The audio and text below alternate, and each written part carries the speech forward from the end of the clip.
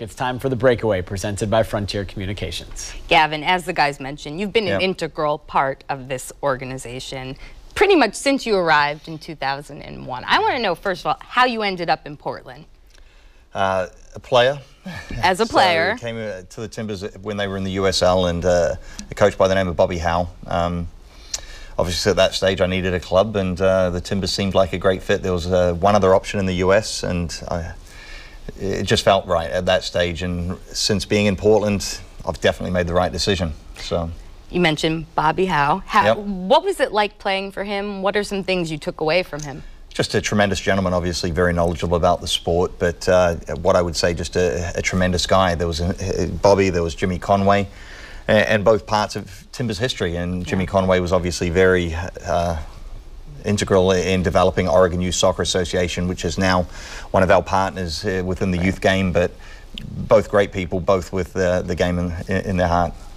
And what was your first impression of the city when you got here? Had you heard anything about Portland before arriving? Yeah, you do your homework. You start to look at it. But was this before the internet? No. Yeah, it was possible to find a little bit of information, but that's before they'd even played a season. So 2001 was their first season in the USL, and other than that, you're looking at what they were previously, which obviously is a lot of strong history, and the club already had a good foundation within the community. But being here in 2001 and seeing where it is now, obviously we've taken the sport to another level within this state, and it's something that we're all behind. But again, I never thought it could be what it is now. Yeah, I want to know, when did you know that this was not just going to be a stop in your playing career? When did you know that you and your wife Heather were going to stay?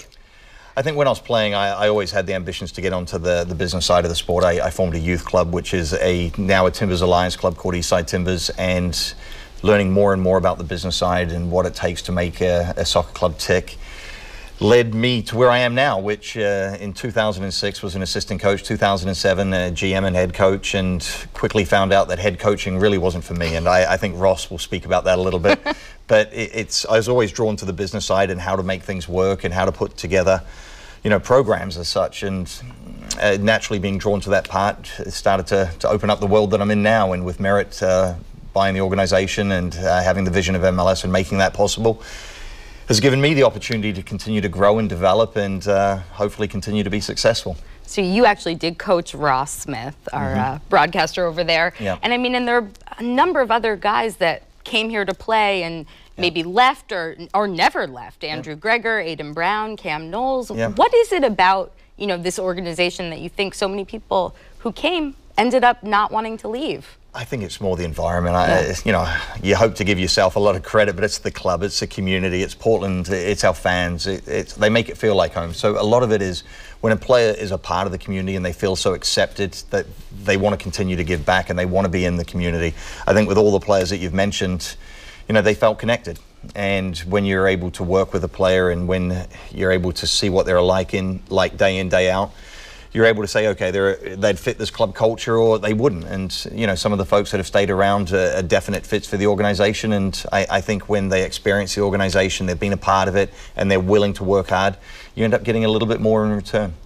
And before you go, you just mentioned it a few minutes ago, Eastside Timbers, the youth club you helped form.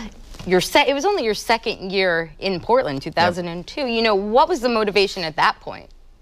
I think as a professional athlete in the USL, I needed something else to fill in my spare time, and it was where the game was at. It was also having to create a career pathway that could be long-lasting, and it was also exploring a different part of the game and a different part of the business, and it just made sense. And the club's still around. It's financially very stable. They're building facilities, they're giving back to the environment, they're helping develop young players, they're affiliated with the Timbers. So it's been a positive for everyone, and we have many Alliance clubs that have similar stories, but it's just being involved in the game and being invested in the game. And lastly, I mean, from 2001 to now, do you think you could have even imagined what your career has led you to and everything that's come, the Thorns, T2, the youth clubs, the partnerships, just where this organization is? Could you ever imagine? Very tough, very tough. I think there's trials and tribulations through that. There's highs and lows. And I would stay committed to the fact that if you know what you're doing and you work hard and you've got good people that you work with and they've all got a similar pathway, then great things are possible. And that's been shown with the Timbers success, with the joining of Caleb in 2013 to where we are now, and we've put ourselves in a great position, and also with the Thorns and the direction of the brands and everyone on the business side as well, supporting the soccer side and working collectively to have success. Well, Gavin, thank you so much for coming on and for all you do for all of the teams at our organization. Good luck this week in Houston. Thank you.